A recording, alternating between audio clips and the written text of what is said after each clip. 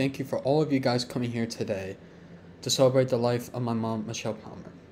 My mom was loved by many, including her husband, son, brother, nieces, and nephews. My mom inspired others to work hard and never give up and focus on the dreams they had, including mine.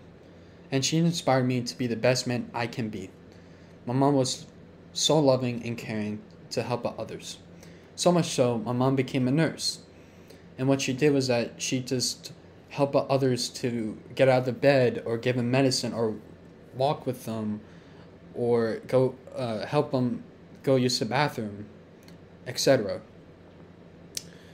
A lots of people asked her opinion. She was basically their therapist, talking about certain topics or even just asking them for advice if they need surgery or not on their legs for their safety. My mom always wanted to give people a good and honest answer for their safety.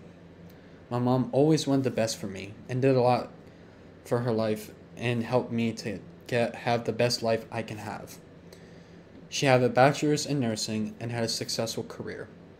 She tried so hard to give me resources and put food on the table, and she was able to get me into good schools.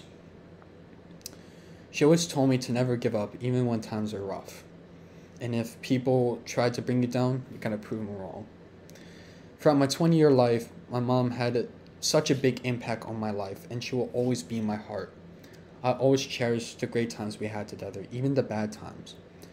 I'll always miss you, Mom. I'll always remember that I'll live the best life I can live. My mom helped out so many other people, and she made a big impact on our community.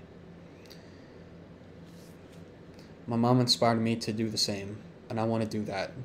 I want to continue her legacy.